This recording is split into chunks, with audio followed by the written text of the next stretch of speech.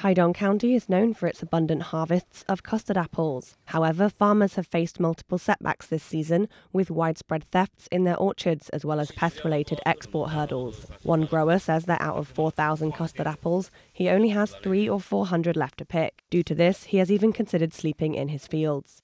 Farmers celebrated the resumption of exports to China earlier this month after a 2-year Chinese government ban on the import of Taiwanese custard apples was lifted. However, within a week, the discovery of pests called scale insects in a shipment has led to failed inspections and subsequent export restrictions. Taitung County officials responded promptly by temporarily banning 29 farmers from exporting to China for 10 days. Taitung County Magistrate Rao Qingling says the county government plans to enhance communication with packaging facilities slated for upcoming shipments to prevent reoccurrences. Rao also emphasizes the importance of central government's involvement in strengthening quarantine measures to assist the county government and farmers in fortifying the initial line of defense against pests. 37 registered packing factories will be strictly inspected by the Taitung County government.